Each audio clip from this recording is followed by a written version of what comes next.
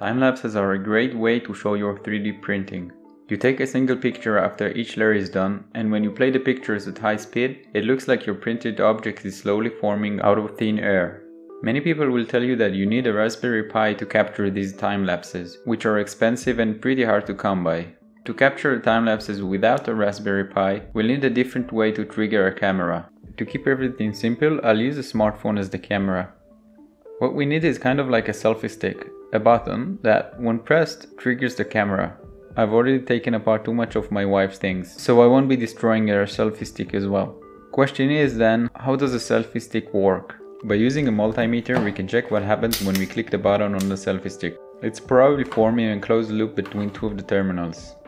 It turns out that there is also a resistor in the circuit. So when you press the button, it's not just a short circuit between two of the terminals, there is also a 220 ohm resistor in the circuit. I checked all possible connections and found that only the third and fourth terminals are connected when the button is pressed. Now we understand how the button on the selfie stick works. So let's start by making a camera trigger, and later we will figure out how to use the trigger to capture time lapses. We'll need a pair of old earphones with a microphone. The more awful they are, the better. Just make sure the audio jack has 4 rings on it. Cut away the earphones and keep the side with the audio plug. Expose the wires. There are usually 3 obvious wires and a sleeve which is the ground. I prime the wires by putting some solder wire on them. Next, we need to figure out which wire connects to which terminal of the audio jack.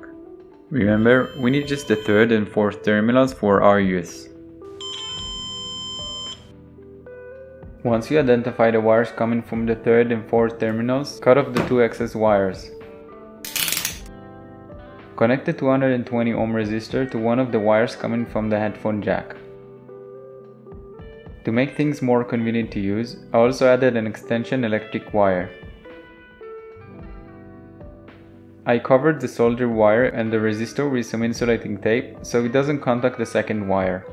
I know it looks awful, I'll get some heat shrink for next time. I soldered an extension to the other wire coming from the headphone jack as well and added some extra insulating tape to finish the job.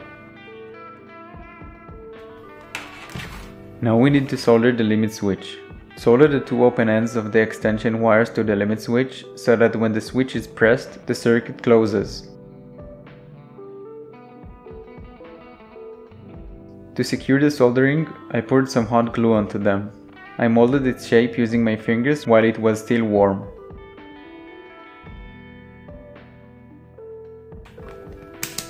Make sure that everything works and that pressing the switch forms a closed loop with 220 ohm resistance.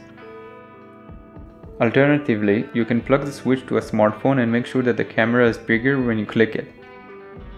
This is a good place to know that for some reason this only worked for 3 out of 4 smartphones I tried it with. I'm not really sure why. To capture time lapses using the switch we just made, we'll use a simple Cura extension. Load the model that you want to print and press the extension tab at the top. Press Post Processing and then Modify G-code. Press Add a script and look for the time-lapse script. The settings here will set the print head to X equals 0 mm and Y equals 190 mm. We want the print head to trigger the limit switch at this position. I mounted the limit switch at a different location, which was more convenient for me. To find its exact position, I used the printer's interface to move the print head until the switch was triggered. You can also ask the extruder to retract some filament, so you will have less stringing due to the time-lapse pauses. I also requested the printhead to slightly move upwards before it moves to its time-lapse position. Once you're done setting up, hit the slice button and generate the G-code. Notice that Cura doesn't recognize the edit script, so the estimated time is wrong. If you try to preview the print, you won't see the time-lapse pauses. However, if we open the newly generated G-code instead of the STL file, you'll see that the edit time-lapse script is there.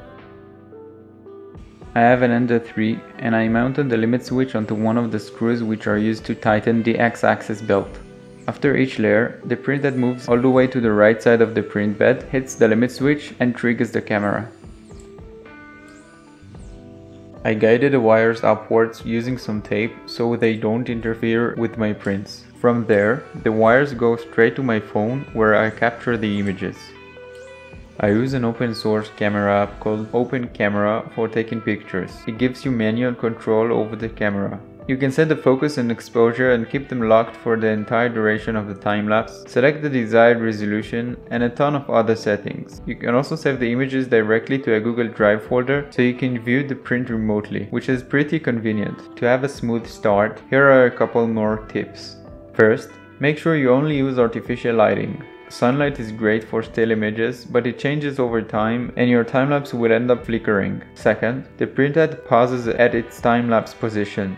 If you set the pause for too long, it may capture multiple images. You can adjust the duration of pauses in Cura.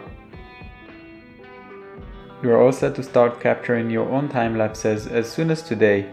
Thanks for watching, and if you want to see more, feel free to subscribe to my new channel.